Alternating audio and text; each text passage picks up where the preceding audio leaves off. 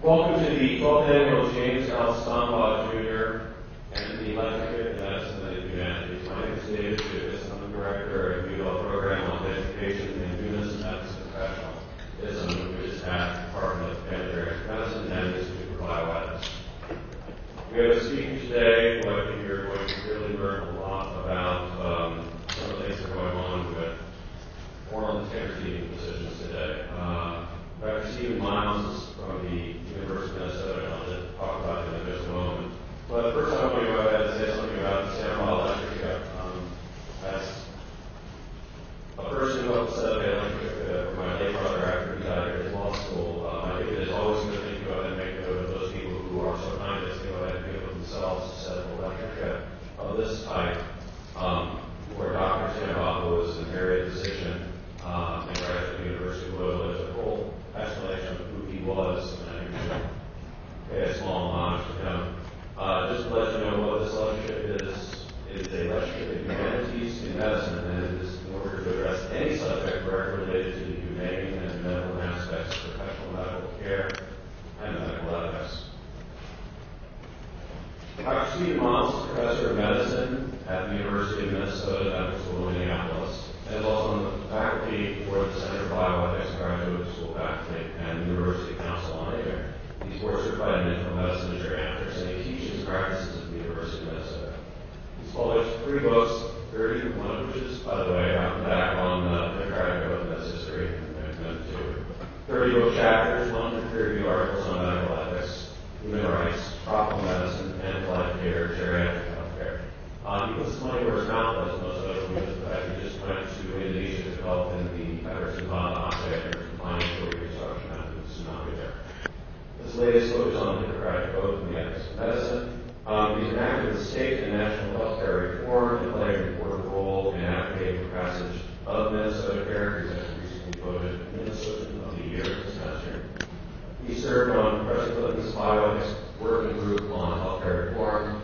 His work has changed end-of-life care, tuberculosis treatment for refugees, and has led to the reduction of restraints in nursing homes.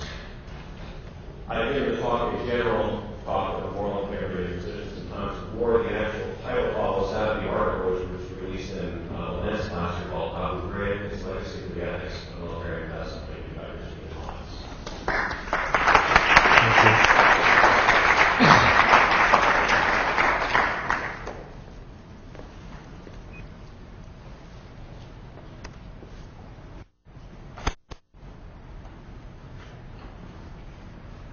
Uh-oh. Yeah. Hello, everybody. I'm sure that we all remember these photographs.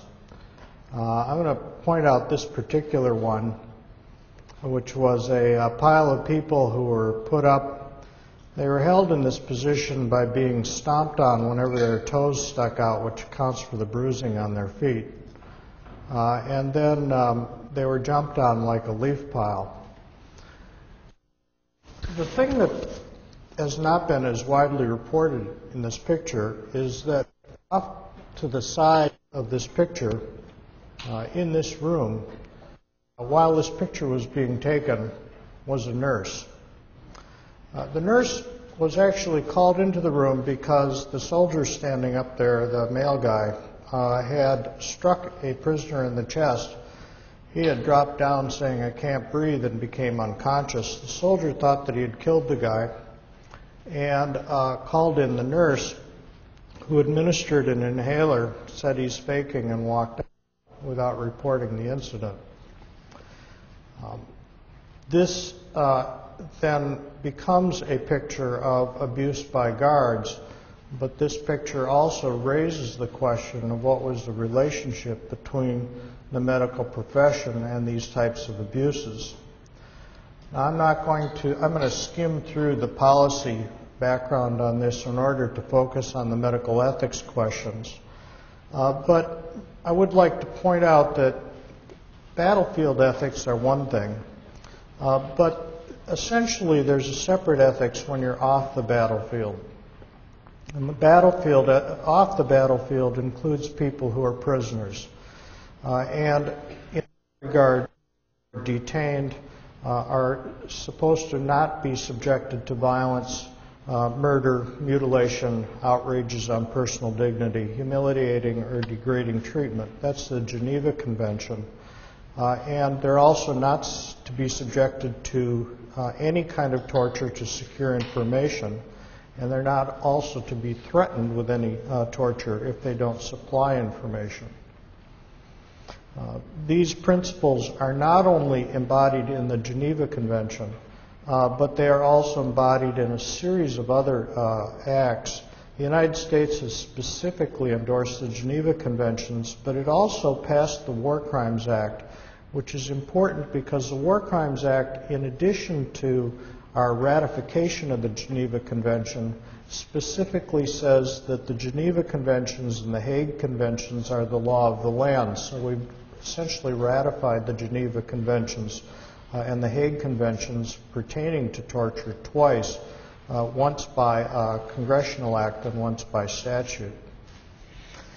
In addition to that, there are these UN principles of medical ethics which pertain to the protection of prisoners against torture, and these apply essentially to all health professionals. And the Geneva Convention itself specifically mentions the duties of medical personnel, physicians, and so forth, with regard to special roles to assure in compliance with its various provisions for the treatments of detainees. The actions that happened in Abu Ghraib, Guantanamo, Tikrit, and approximately 40 other centers in Iraq and Afghanistan were not the acts of a few bad apples. They were essentially a top-down policy that was directed from the administration. I won't review the recent history of this because in the context of the confirmation of Attorney General Gonzalez, this was extensively discussed, except to say that in August of 2002, the Justice Department essentially tried to distinguish between cruel and inhumane or degrading treatment, which was permitted, from torture, which was ordinarily banned, except even torture could be permitted if the president needed to do it as a part of his discretionary war-making powers. And then it did this bizarre analysis of what severe harm and profound disruption of personality meant. This memo is the operating memo that was ultimately constructed. It was signed by President Bush. And as you can see in paragraph 3, it says that our nation has been and will continue to be a strong supporter of Geneva and its principles. As a matter of policy, and one could put a big however there, the United States Armed Forces shall continue to treat detainees humanely and to the extent appropriate and consistent with military necessity in a manner consistent with the principles of Geneva, essentially subordinating Geneva to military necessity. Following that memo, the Secretary of Defense authorized a series of counter-resistance techniques, including the following. And his memo and policy directives in that regard subordinated the Geneva Convention to military necessity. And he went beyond that to say nothing in this memo in any way restricts your existing authority to maintain good order and discipline. It also noted that a number of the provisions that were authorized in this memo violated the Geneva Convention and said that consideration to that view should be given, but did not direct compliance with the Geneva Convention. The policies that were designed for Guantanamo then spread to Afghanistan and from Afghanistan to Iraq. It's important to note with regard to medical personnel that the Justice and Defense Department memorandum in no way distinguished between the roles of medical personnel and other soldiers. They excuse the use of drugs during interrogation. They make absolutely no reference to the specific UN conventions that apply specifically to medical complicity with inhumane treatment. And furthermore, the Secretary of Defense said that the interrogation officers can decide whether or not a prisoner can request a medical evaluation, which directly violates a provision of Geneva which says that a prisoner can request medical evaluation at any time. In fact, the Secretary of Defense went on to specifically say that the interrogation techniques should be applied according to these safeguards. Number 3, the detainee is medically and operationally evaluated as suitable, and intervals between applications, termination criteria, and the presence of qualified medical personnel have been developed. That is, that medical professionals were directly involved in titrating the level and severity of interrogation and for also deciding how long the abusive interrogation should continue. This is the interrogation poster that was at Abu Ghraib. It was adopted from one that was in Afghanistan. And you'll notice that it says that wounded or medically burdened detainees must be medically cleared prior to interrogation, and that it also allows for what's called dietary manipulation, that is, withholding food or water, monitored by med up there at the top. Now, there were a series of offenses that were done at Iraq and Afghanistan and now Guantanamo. I've been out of the country, so I'm not totally up to date on Guantanamo. But these look pretty much like the range of types of abuse, human rights abuses we've seen in many other countries. But I'd like to focus specifically on the medical system. The medical system has been evaluated by a series of investigations. And at this time, actually, I'm now up to 14,000 pages of downloaded material, some of which is fairly opaque. I'll show you some of it, actually. This is one of my favorites, actually. It's a little hard to read. Other parts are more legible, and then parts of the pages are handwritten and are variously scrutable, but they allow you to actually make a fairly clear assessment. There was absolutely no system of internment cards. There was no TB screening. There was no separation of persons with TB. People who died of TB, there was no case tracing in the cell blocks. They failed to allow prisoners to request medical evaluation. They did not notify families of deaths, sicknesses, or transfers to other medical facilities. All of those occurred in every detention center and were a widespread abuse. Interrogation. What happened in interrogation was that the interrogation plans were developed by military intelligence in collaboration with something called biscuits. These are not powder milk biscuits.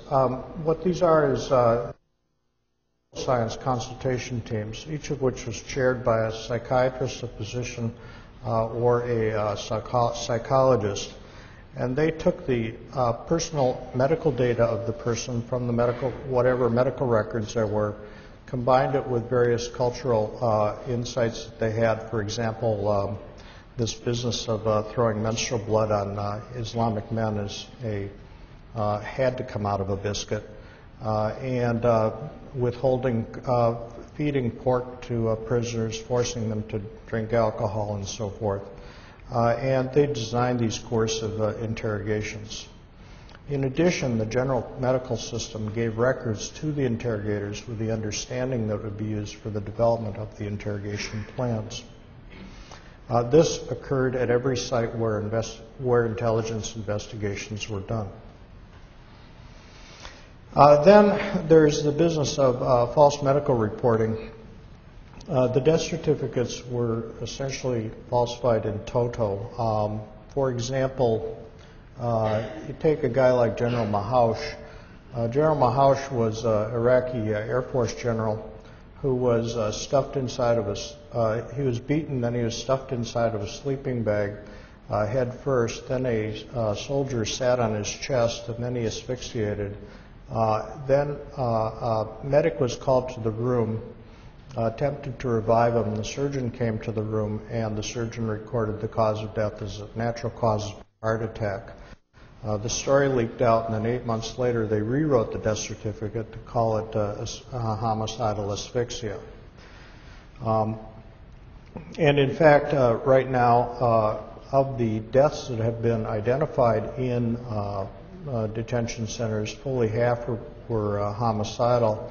But in addition to that, a number of deaths were not reported to the Armed Forces Institute of Pathology in violation of Army policy at the discretion of the base commanders.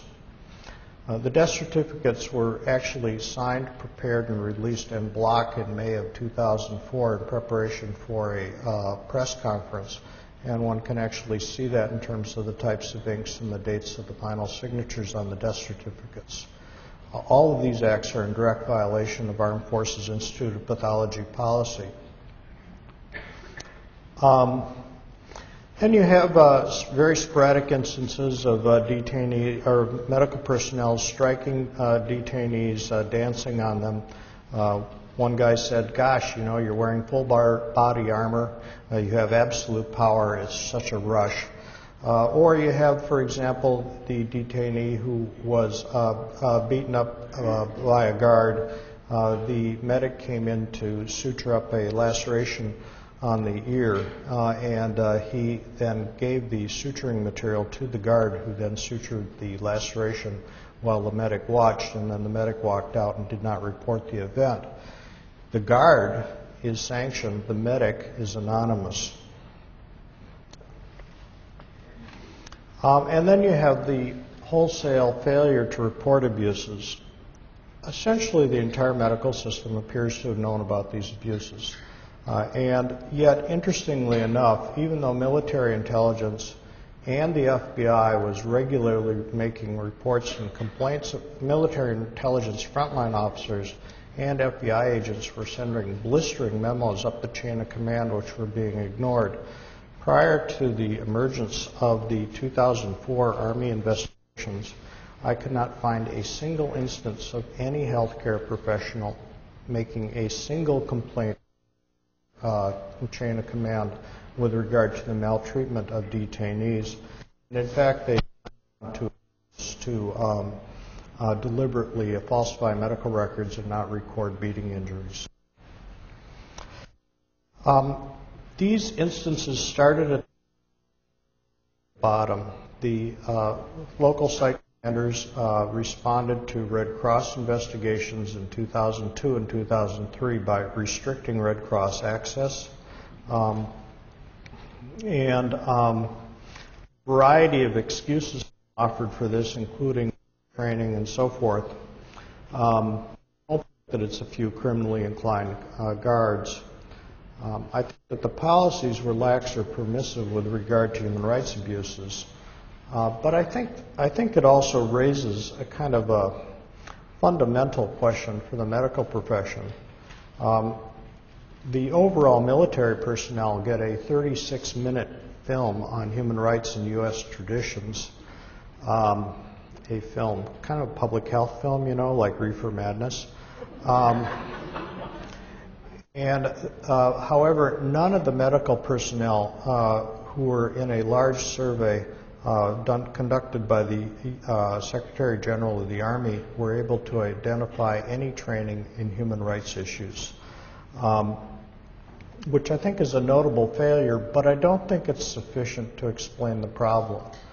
I think that in some ways the larger question here, besides the issues for Abu Ghraib for the whole standing of international law, have to do with the questions of health professionals in terms of their relationship to institutions, where an institution, be it a detention center or an HMO, sets up a condition, say, for inadequate health care, or where a practice is set up that is or may be abusive. What is the advocacy response to go outside of the rules to assure a professional advocacy for our patients?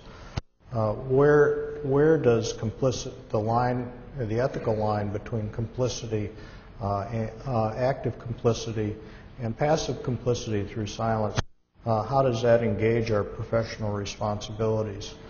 I think that these are all general questions that we can draw off of Abu Ghraib. I do think that this represents a substantial break in the traditions with regard to the U.S. military. As far as I can see, this is a break from U.S. military medicine's behavior in World War II, Korea, and Vietnam. Although the issue of inadequate health care for POWs in the United States has a sorry history that I'm sure is known in this state with regard to Civil War detainees on both sides. One of the things that we've done with this instance is we have profoundly damaged the framework of international law. Our ability to advocate on behalf of Red Cross visits for, say, sequestered Chinese dissidents, to ask that Burma or Myanmar not torture human rights workers, has all been radically impaired. And in addition to that, I think that we have to recall the memory of Private First Class Maupin, who, until the Abu Ghraib photographs became published, every single one of our soldiers who were POWs in the war in Iraq were actually recovered safely and alive. They either escaped or were rescued. However, after the Abu Ghraib photographs came out, Private First Class Maupin was executed by groups in Iraq, specifically citing the Abu Ghraib experience. And I'm unaware of any surviving POW since the Abu Ghraib scandal. However we define the groups that are fighting U.S. forces in Iraq, they were operating in rough parallel to the Geneva Conventions, at least with regard to assuring the survival of POWs until this scandal broke. I'll stop here and allow ample time for questions.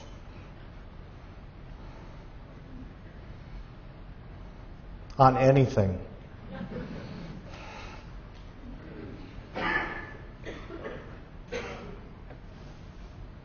Yeah. First of all, we're stunned before right? I am.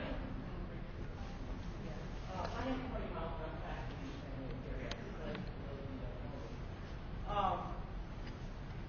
One of the things I'd love to hear you comment on that I got out of the press around the Abu Ghraib scandal is that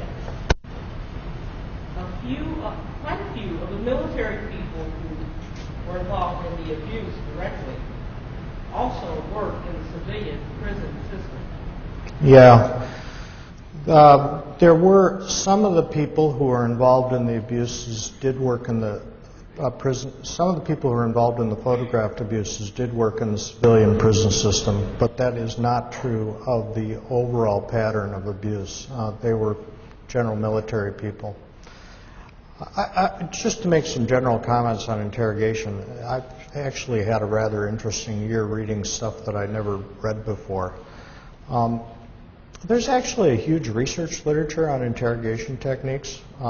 Comes from Israel, comes from the conflict in Ireland, and in fact the U.S. government under Project Kubark did 20 years of interrogation research from 55 to 75, which included the infamous LSD experiments.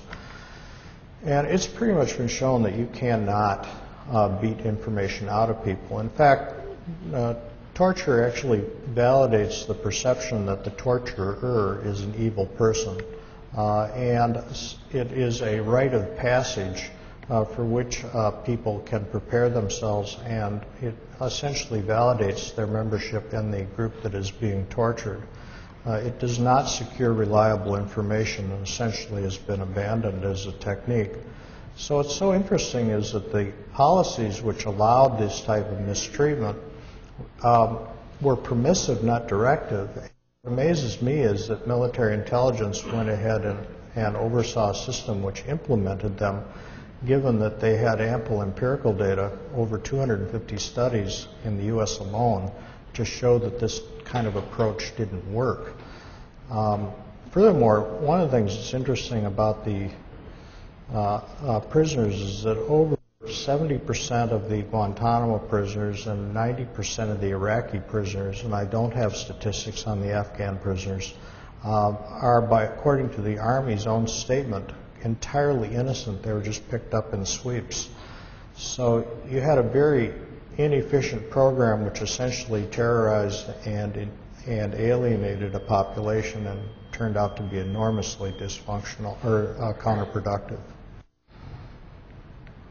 Yeah. Do you think that people are expressing a certain level of personal sadism in the name of interrogation? Yeah, I think there is a certain sadism, but I guess the way I would put it is this. I think the historical record suggests that while all cultures and societies seem to be capable of practicing torture, particularly on stigmatized groups, nevertheless, all cultures and all societies also seem capable of producing individuals who can resist that summons by their society, whether it's Nazi Germany or whether it's the U.S. Army. And I think that one of the questions for military medicine is there some way that military medicine, or medicine in general, can recruit its own moral resources so that it can properly stand aside from the types of social and organizational pressures which pull it in that direction? So, I mean, yes. Yes, that's true, but no, I don't think it's sufficient, because I don't think it would have taken a lot of voices to stop this. Yes, sir. Well, I have just a few low-ranking individuals who've been blamed for this problem, and what's happened to the general in charge of the prison, and Secretary Rumsfeld, and others. Yeah, the question has to do with why is the accountability being moved downstream? Well, I think it's a little premature to assess where the accountability will lie. I think in some senses the Secretary of Defense will be judged by history rather than by a court. And I think that judgment is coming in and will come in history books as well. There are technical violations of Army procedure, but as you know, the Secretary of Defense is a civilian, and so he's accountable to the government.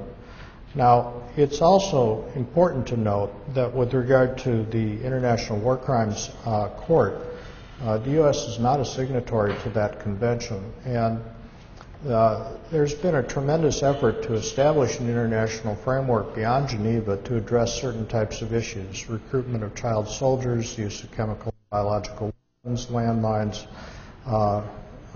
rape as a weapon of war, genocide, and so forth. And we've essentially stood outside of the landmines and war crimes court. We were slow on the child soldiers issue. And I don't think there's any chance for prosecution of the Secretary of Defense, but I think the historical record is sufficient at this point that history will make the call. Yes?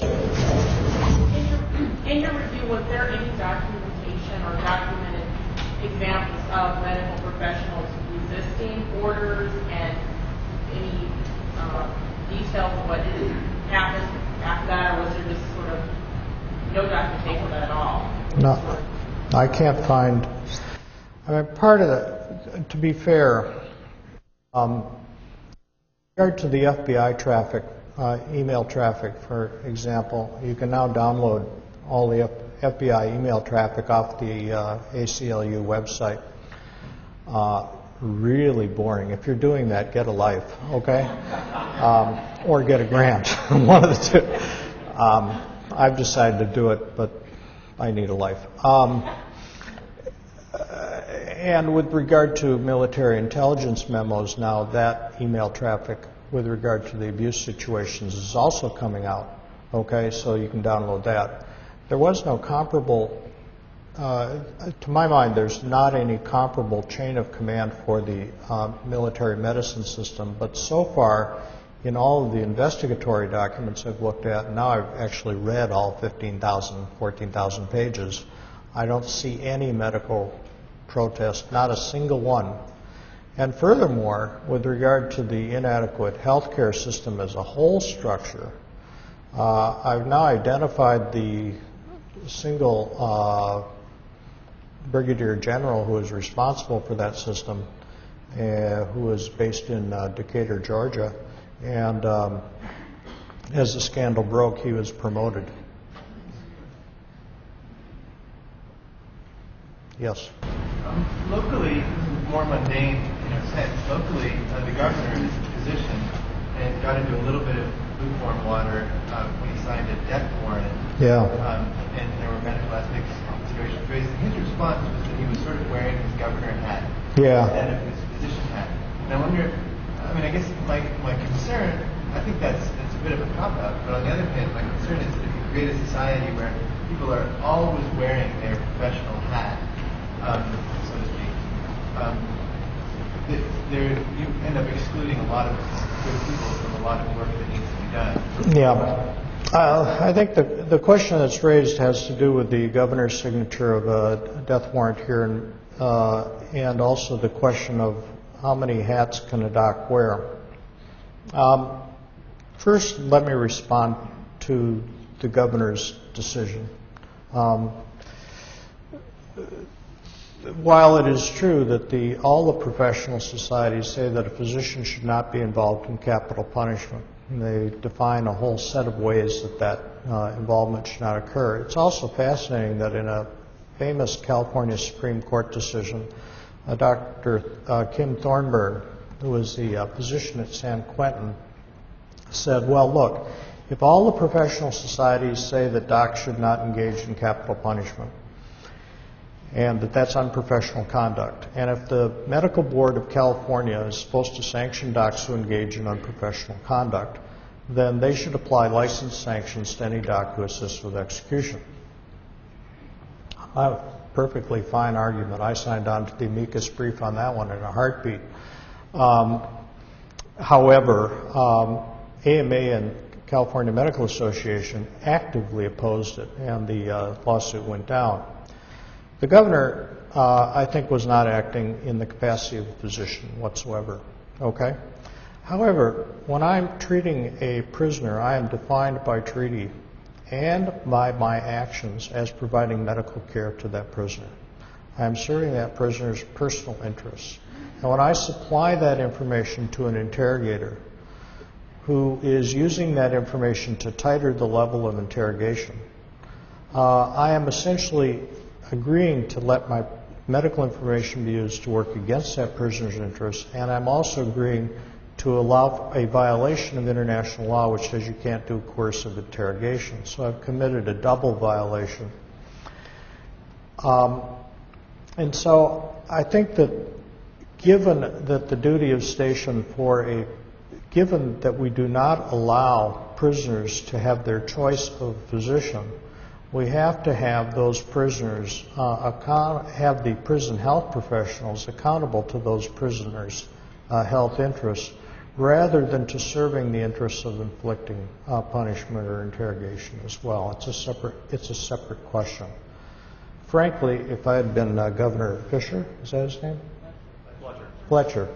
I would have, to resolve any ambiguity on the matter, I would have relinquished my license before I signed such an order, although being opposed to capital punishment, I would have followed the lead of the governor of Illinois and ordered a suspension of all capital punishment and then taken the political consequences. Anybody else? Yeah. What if any protections are available to healthcare professionals in Illinois? The question is protections that are available for health professionals. I think that's a very important question, and let me address it this way. I work with, I've been blessed in being able to work in a number of countries around the world, and including with my colleagues in Turkey and the Turkish Medical Society, who've been conducting a valiant effort against torture in their own country. One of my colleagues is Dr. Uzum. Dr. Uzum maintains a registry of torture victims and documents the abuses that they get in police and prison systems. For which his clinic was raided. He was taken, he was beaten, he was had a wet cloth wrapped around his face till he nearly asphyxiated, and he was sodomized with a Coke bottle before being released. And then he went back to his work, and the Turkish Medical Society endorsed him. I think the thing that is so striking to me when I look at physicians and human rights and torture work around the world is the extraordinary risks that our colleagues are taking in Uruguay, Paraguay, the former Soviet Union, Chile, Argentina, to resist torture, often at the peril of their lives, their family lives, or being disappeared. I don't think that the risks to any U.S. medical personnel remotely came close to the risks that those other professionals were taking. And I think the worst that they faced was perhaps a 6-month tour providing primary medical care in Antarctica. And so that I am unimpressed by the argument that they faced career sanctions, dismissal, or court-martial for this, particularly when I look at my colleagues in other countries. Yeah. I'd like to apply this to medical students as they go on into their clinical lives, because when we talked about this last evening, what I'd like for you to do is comment a bit from your medical ethics experience when medical students are often asked to do things that they feel may be wrong. They're not quite sure why it's wrong, but they know that it's not quite right, such as signing prescriptions for residents when patients are being discharged because, gee, it's faster and I don't have time to do it. Yeah. Or calling themselves doctor when they go in and misrepresenting themselves to patients because their superiors they're attending, so their residents call them so. But even more so, the case of the extreme that I talked about was doing intubations in the emergency room on a newly dead individual who's just woken up from a motor vehicle accident, and the attending says, here, practice your intubations on this corpse. How can medical students challenge the moral authority of their superiors at a time when they feel that the power differential makes them extremely vulnerable, their grades ride on it, and how can they do something to respond to such difficulties? Well, I think the question of how does any clinician, medical student, nurse, or whatever respond to a morally challenging situation begins. First, you have to define what your obligations really are. And for the docs over there to say, well, we weren't aware of our international obligations. Well, I don't know. Gosh, if I went to Kenya, I would learn what I'd learn about malaria, right? Okay. If I'm off to a war zone where by definition human rights are an issue, I'd scan the human rights document. In fact, every soldier has a 3x5 card with the Geneva Convention printed on it. It's not hard to read. It's no longer than an antibiotic flip chart, that you use all the time. And it doesn't even have Merck printed on the bottom of it. It's got U.S. Army printed on the bottom of it. And so I think the first question is you gather information about what is the standard that applies. Perhaps my sentiment of moral qualm is misplaced in the first place. This is just a novel situation that I don't feel comfortable with. That is, you don't need an EEG to declare a person dead. Okay? But on the other hand, I think that once you identify an area where the standard of care seems to be violated, and for example, with regard to the literature on practicing on the newly dead, there's a large literature on that that's easy to find on Medline. And every student now has one of these, and there are wireless networks all over the place. then you see that the emergency room policy does not conform to that, then you start taking it up the chain of command. If the chain of the command is not responsive, then you consider options that go outside of the chain of command. Probably the 5 o'clock news is your last venue, but sooner or later you're going to wind up with somebody who says, gosh, if you know, the AMA says this is a bad idea, maybe we ought to stop doing this. And you'll find somebody who says, we really don't want to have the exposure from having this thing blow up in our face. I had no idea this was going on in our institution. So I'd kind of go that way. And if only the docs in Abu Ghraib had done that, or Guantanamo had done that, we would have been in a much different situation today. And one thing I'll add, too, is besides going up the chain of command through a medical team, you can also go up through, like, associate deans for students, but also through hospital ethics committees. We had to deal with this when I was at another hospital chairing that committee, and we found out that they were using paralytics for patients when they were being withdrawn from ventilators, effectively killing the patients. Now, you've got hospitals have got redundancies of consultations. That's how a teaching hospital works. You can, even if you go to a senior resident, you eventually get over to an ethics committee or an administrator or a dean. Yeah. Do you have any evidence that the military has systematically changed its practices since the abuses were revealed? I'm sorry, can you say that a little louder? Any evidence that the military has systematically changed its practices since the abuses were revealed? Oh, that's kind of an interesting question.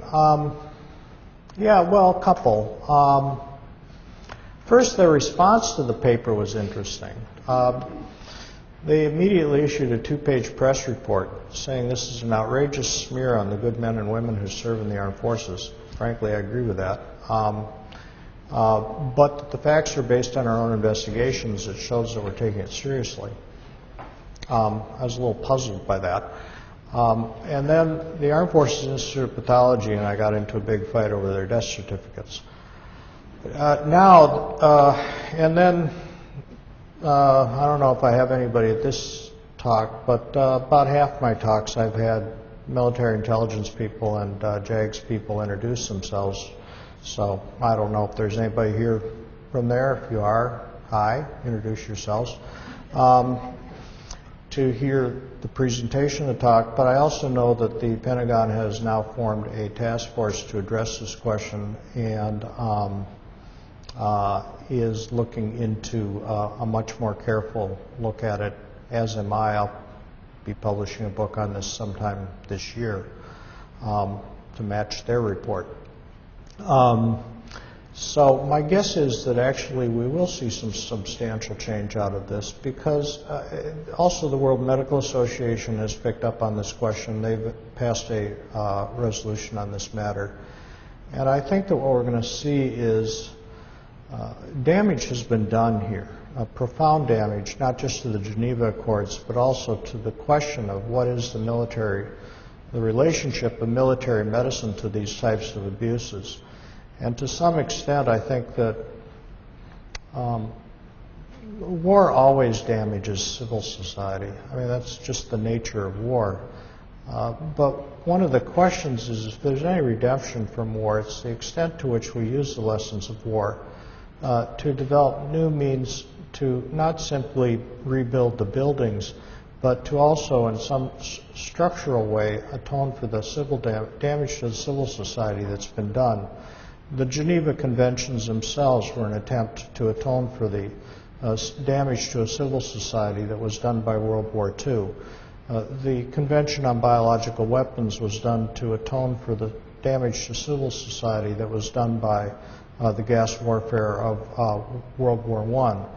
And I think to some extent it's too soon to say what the response will be to Abu Ghraib, including the military side of it. But I expect that there will be one, even if it doesn't come out of this administration. Yep.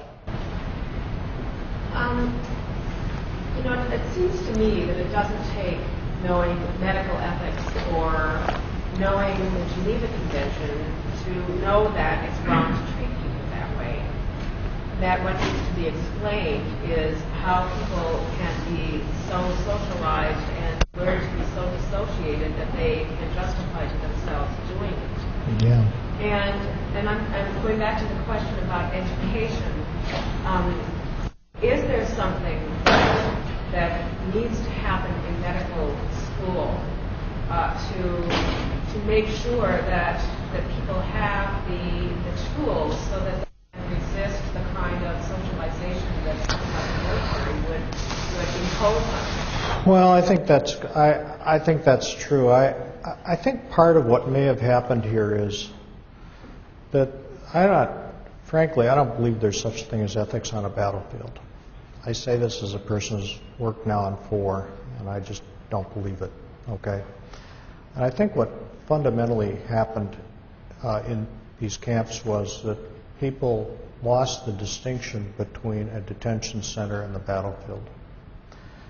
And they basically believed they were on a battlefield. In Abu Ghraib, that was easy because the place was being mortared. And so therefore it was battlefield ethics, whereas in fact these people were outside of combat. I think also I would not discount the enormous stress of being on a battlefield. It's just outrageous. But be that as it may, the military has mechanisms for working in a high-stress environment. Otherwise, all soldiers would go nuts all the time and they wouldn't be able to do the job of soldiering. This is a special form of soldiering. And there was a major breakdown of policy and accountability. It went from the top down and then from the bottom up. One more and then I'll close. I'll tell you, I haven't done you yet. Yes. A lot of you focused on the medical personnel and military personnel who made this happen. What about the United States public, who doesn't seem to be as excited about this as they are basketball team? What about the United States, who's not concerned about this basketball team? Well, I think, Private First Class Maupin is all of our sons and all of our brothers. And I think that at some point, one of the problems I think with the United States is that we are pretty parochial for being an empire. You look at the recent tsunami damage, for example. You had something like 1,000 Swedes who died, 1,500 Germans, I think 800 Swiss, 20 Americans. Where I travel, and I travel a lot, I don't see Americans. Americans go to Cancun. I mean, that's our idea of foreign travel. And I think that one of the questions is going to be that if we really want to engage ourselves in a global society, aside from a simply mercantile society, if we really want to understand how human rights works and the importance of these civil laws work, we're going to have to get out more. Because when civil society breaks down like this, what happens is it does produce local consequences, as in the execution of Private Maupin, perhaps, or in the arrival of Haitian refugees, or whatever. And I think that everybody agrees that as we went into Iraq, we went in with a fundamental lack of understanding of how Iraq society was built. We also went in with a lack of even translators. For example, the public affairs, the State Department's chief of public affairs in Saudi Arabia does not speak Arabic. Go figure. And so I think that the question of our relationship with the world is really related to our inability to carry out these types of multicultural endeavors successfully, and we're going to have to address that if we really want to play a successful global role. Thank you.